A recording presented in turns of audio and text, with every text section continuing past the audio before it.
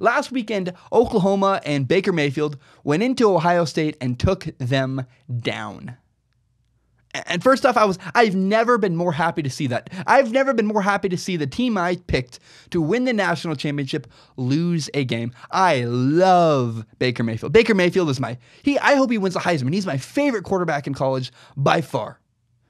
All the adversity he's fought through, walking onto two teams, he's such a good story. Look him up on Google. Baker Mayfield is amazing. I love him. And by the way, he's repping it for short quarterbacks. I was a short quarterback growing up. Baker Mayfield's repping it for short quarterbacks. But guys, look. Ohio State lost one game to an Oklahoma team that will probably go undefeated.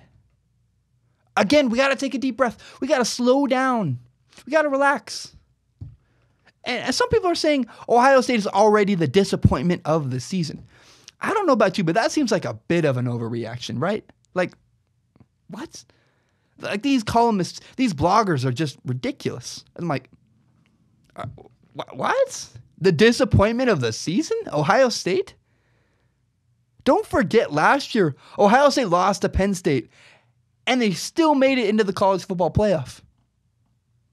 Not to mention, Washington lost to USC, and Clemson lost to lowly Pittsburgh.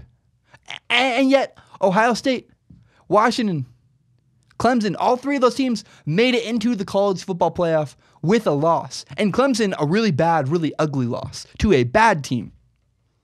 One loss is not ending Ohio State's season. And you do realize Baker Mayfield is the best quarterback in college football, right? Like I think Oklahoma is going to make the college football playoff, which just makes it an even stronger bet that Ohio State will be fine losing to a team like that. You guys, Ohio State probably cannot lose again. I'm aware of that. But everyone needs to settle down. Ohio State is 8th in the nation. Currently, obviously, Oklahoma's ranked higher than them. Alabama's ranked higher than them. Totally obvious. But then you have a couple teams that I think are going to quickly just get right out of their way. Eventually, you have Michigan in front of them and Penn State. Ohio State plays both of those teams, and you got to realize the Big Ten is going to beat each other up. Whatever team is still standing at the end of the Big Ten season, that team is going to make it into the playoff. The Big Ten is going to just rip each other apart. And USC doesn't have a bye week. USC, I like them. I like their roster. I like their quarterback. But they can't go undefeated. They don't have a week off at all. It's a 12-week grind. Now, 13 week, because then they got to play the Pac-12 championship game. I think there's still a very good chance Ohio State makes it into the playoff and wins the national championship. They obviously have some issues. Their quarterback is very concerning.